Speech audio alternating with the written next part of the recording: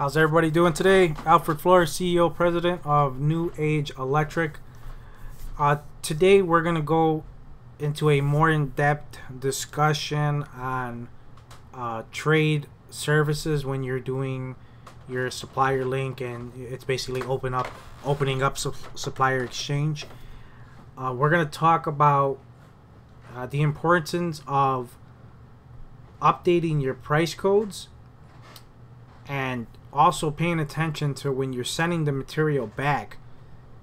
You need to check to make sure this price is even correct.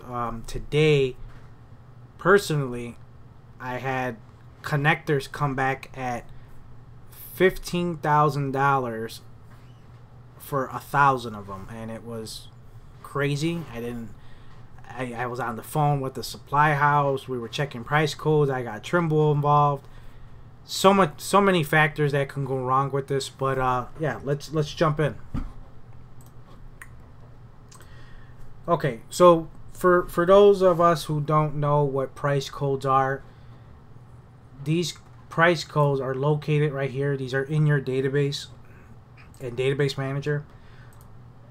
These codes are only as good as what the supply house is actually carrying. You can have a price code here, and the supply house doesn't even have that price code. They have a totally different price code. So the important thing here is when you get your Accubid database, you might want to start going through your database manager, start talking to your supply houses, check the most important things. I would say your conduit, boxes, wire, connectors and couplings, stuff like that. That's like the biggest amount of quantities you're probably going to have on the job. Your receptacles and whatever special receptacles, you could probably go back to that later because you can plug that in. It's probably going to be maybe 5 or 6 different devices. That's easy to catch. Something like when you got 10 different wire sizes, 5 different pipes, you want to make sure that's all correct. So first, let's jump into Supplier Link. So we're going to click this button here, send a Supplier Link. It's going to open up Accubid Supplier Link, and it utilizes Supplier Link back through trade services. This is a part of Accubid now, so you get a tracer license that comes with your Accubid license. If not, and you kind of maybe you can't opt out of it. It's part of your license now, so when you renew it at the end of the year, it's auto renewed. You can't opt out of it, from what Trimble has told me.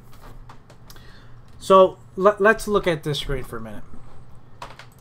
It's gonna give you the description, your price codes that you have in your database, the manufacturer. You don't have to worry if this doesn't have a manufacturer. The price code carries the manufacturer. In your database manager, if you really wanna be such detailed, you can put in a description or a manufacturer and a catalog number. You can get very descriptive, but the most important factor is this price code right here. This is the only way the program communicates through trade services back to the supply house, so they can give you up-to-date pricing. Manufacturer number, your catalog number, there's a reference number, the number of quantities, and then you got your units. So if you don't know what this is, C means 100, E is each, and M is per 1,000. So per 100, each, per 1,000. Your budget price is Accubid has like a normal budget price of $76 on an average market price. It can change, but it really doesn't matter. Your price code and your supply house are going to dictate that price. You got your price factor 1. I might show this in another video. You can multiply this out if you wanted to, which will give you a higher price. I don't know when you would want to use that, but you can do it. Material condition, normal. Okay, so we're going to want to click request supplier quotations. And in this case, I'm going to only do one for right now and show you the difference of the two. So we're going to click this remove and hit CD only.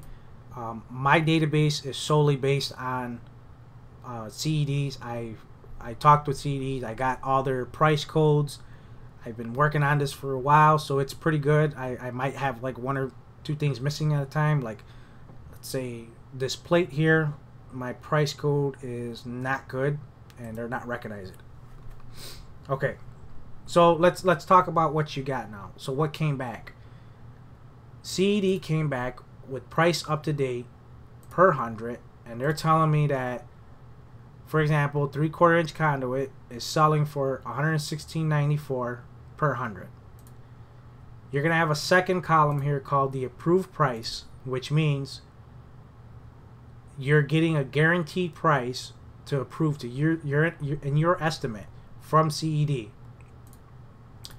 If you have something out there that's not showing up, they'll give you like an aggressive price too, but in this case, the aggressive price and the approved price are all the exact same thing. So we're gonna want to send this back to the job, and we're gonna jump right back into this. Hit OK. This is how you know your stuff is up to date. You're gonna have a link price here with money attached to everything. If something's not there, like from here, this is Firecock. I really don't have a price code for that, but I have FirePad price codes. There's some other things you don't really do. Cat 6 test, there's no money associated with that. Labels, really no money. I throw in like, I don't know, 5 cents or something like that. It adds up over time. You might want to buy one of the machines, label makers. To do that, that covers the cost in the end. So forth. So okay, so we got this pricing, right? Now, demonstration purpose, I'm gonna get rid of all this stuff right now. The way to do that, if you want to start this from clean, you hit re-extend, you select all, and it basically removes all the price codes. What this does, stay here, and I believe you have to hit select all, re-extend. Oh, that's weird.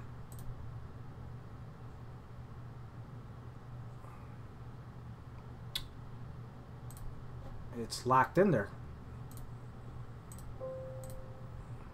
Huh. So anyway, the link price did stay in there, which is very strange. It hasn't. They must have fixed this, because in 14 you can't do that. It actually removes it. So I just learned something today. I'm used to working on 14. My version is 15.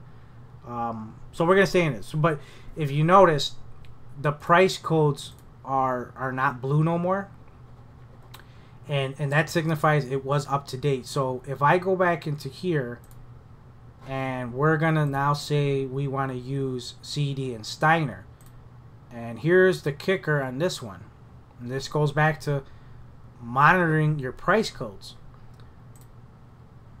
You see Steiner's? Steiner doesn't recognize any of these price codes at all. Therefore, they cannot give you any pricing.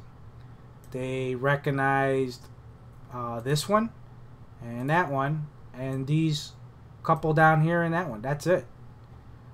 So you notice that when you do compare the two, the trade services will pick the lower of the how many supply house you got.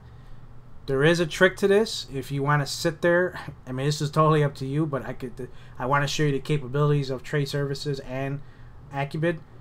You see these two tabs.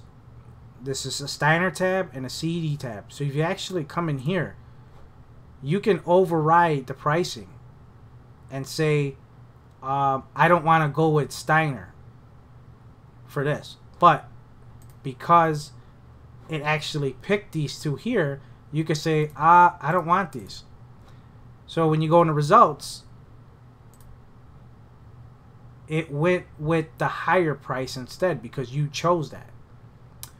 It's a trick of the day. If you might come into a situation where you have to pick something, and maybe, like I said, the price codes are wrong, and you want to make sure your cable was right or whatnot, you can actually come in here and pick and choose which ones to use if you run into that situation. Green means that's what they're using.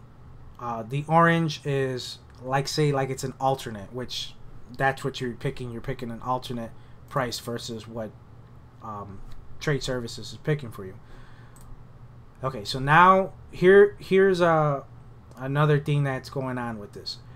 My thing is set up to where there is no alternates. To be able to see this, you hit settings, options, and then you're going to see my email, and that's my password down here. You ever guys want to get a hold of me? There's my email. There's a button down here. It's called alternates. Now, you have two options. Provide an alternate when item is not found, and you get the cheapest. They're pretty much the same. There are some, you might see some differences, but not really. What I used to do is hit cheapest and hit OK, and that's set. So now what you want to do is you want to request the pricing again. So we're going to request supplier quotations, and we're going to do both of them. This time you got to give it a second because it is trying to look for you know, you're going to have a price code, and then if one's too high, they're going to find something that's cheaper. So that's what this is doing. So they're coming back with an alternative manufacturer with a better price code, and this manufacturer, EGS Electrical Group, says they can do it for $32.40 per 100. And then you see this all for, you know, wire and whatnot. Now I'm going to point something out right away, and this is because I look at this all the time. See this number 12? CD is telling me they could get it for 111 for number 12s. I guarantee you right now, you cannot get that number 12 for no $111. At the lowest right now, per thousand, it's 189 or so dollars per thousand. So if you're not paying attention to what's going on here, and you start seeing all these alternates and stuff, and you're kind of wondering why you're always short on material, I mean, you're always over budget on materials, this is probably the reason why. And I'm trying to help everybody out. Nobody pays attention to this until many years ago, where I started looking into this and started really diving into this and pulling these part numbers and these price codes, and I go into Trade Services and I'm be like, hey, wait a minute, man, this isn't even right. And no wonder these jobs are never meeting the material budget and whatnot. So this is a great explanation to show you and understand what you're doing when you're doing this, and pay attention to what you're actually transferring back into your bid, because there's going to be, you know, $5,000, $10,000 difference. And especially receptacles, if you're not paying attention, and especially in healthcare. Healthcare got like 2 or 3 different types of grades of healthcare hospital grade receptacles, and if you ever use a best code, it's gonna grab a lower end. And for those of us who are in healthcare, some of these receptacles are between like $13 and $19 each, and those are for the heavy duty receptacle, extra heavy duty receptacle. Then they have like a heavy duty that's only like $7, and then they got like a lighter duty that's only like $3 or $4 each.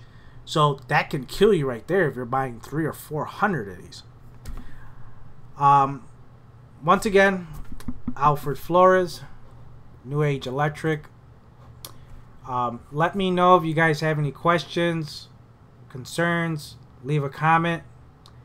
Thank you for watching.